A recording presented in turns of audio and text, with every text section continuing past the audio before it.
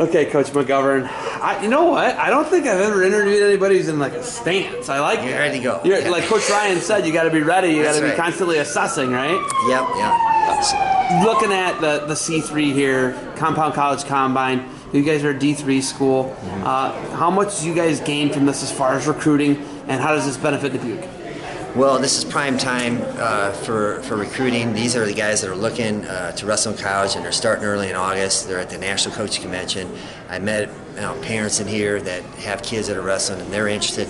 So you want to go when they're ready to make a decision. A lot of these kids are not ready to make a decision, but they're ready to look. And so all college coaches should come here, right?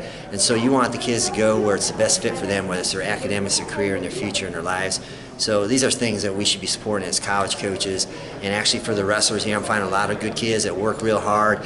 Some of the kids that are leaders in the warm-up and taking charge and just hard workers, and they got positive energy, and they love to suffer and grind. And they love the battle, and so you can see it in their faces.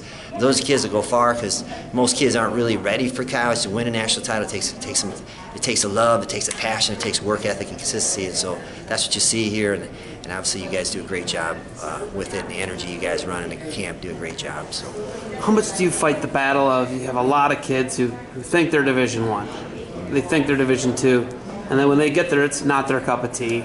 How much of that battle do you fight where you know someone probably should have come to Dubuque and they go elsewhere and it just doesn't work out for them? Do you fight that battle a lot?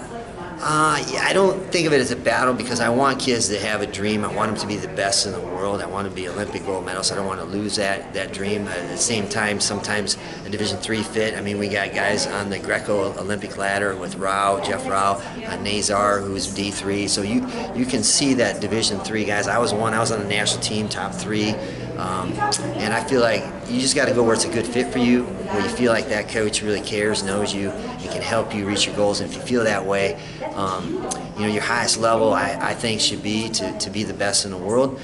But obviously, Division I's a marquee event, and that sells tickets and that sells legacies. And so I get it when kids want to do that. But no, Division III has an opportunity for guys to excel at the highest level, and I think kids should look at that. But also, we're going to give you time to really make sure you can graduate here with academic honors and look out for your future in life beyond the mat. We don't really have like any professional outlets, right? Like we have probably 20 athletes right now who maybe 20 guys who are making over 70, 80 grand as being athletes, and that's a high number, I think.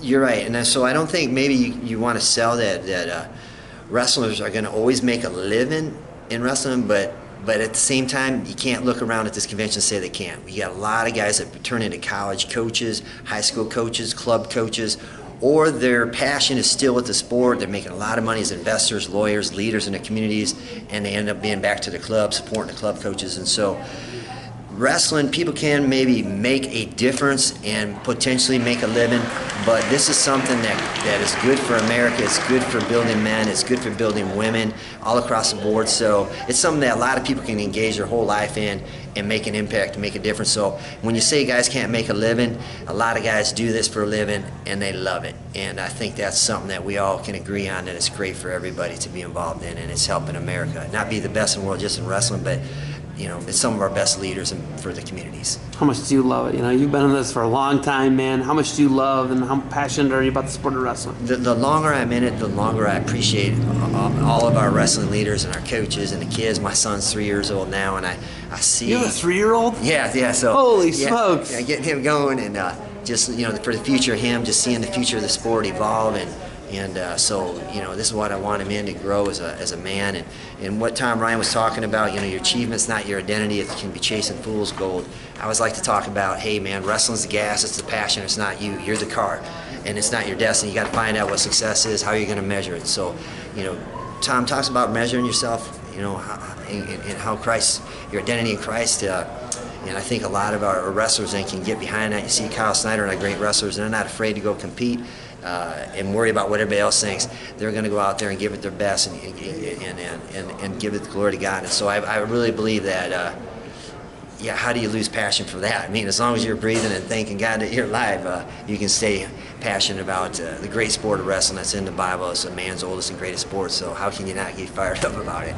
What's your favorite thing about the convention, working with other coaches?